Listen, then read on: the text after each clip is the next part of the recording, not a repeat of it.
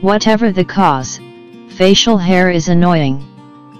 And removal techniques like shaving, plucking, bleaching, and waxing can all cause skin irritation, rashes, and bumps. Often our removal techniques make the area more visible than it was to begin with. Turns out there are several natural ways to reduce facial hair. They won't give you the immediate results that conventional methods do. Some of them require several applications before you start seeing results, so you may need to continue with your other methods as needed, or alternate them with these methods until you find the process that works best for you.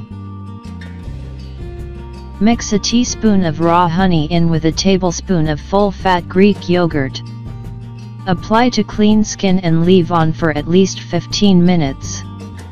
Scoop some regular sugar into your fingers and use to scrub off the mask and the hair. Scrub gently to avoid irritating the skin. Rinse with warm water and immediately apply a calming toner and moisturizer. This is a traditional Indian method used to remove hair from the face. Mix equal amounts besan, chickpea flour, and turmeric and add water to make a paste. Apply to areas where the hair grows and leave on until it dries. Rinse off with warm water.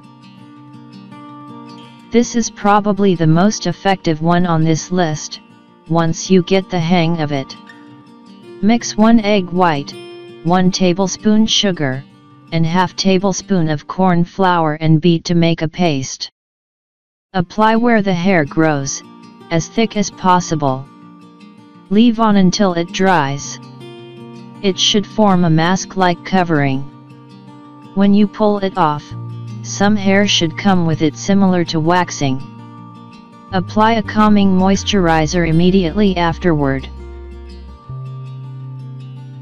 Grind up your fenugreek seeds to make a powder, or use pre-made fenugreek powder. Mix it with water to create a paste. Apply to hair areas, and allow it to dry. Gently rub off and the hair should come with it.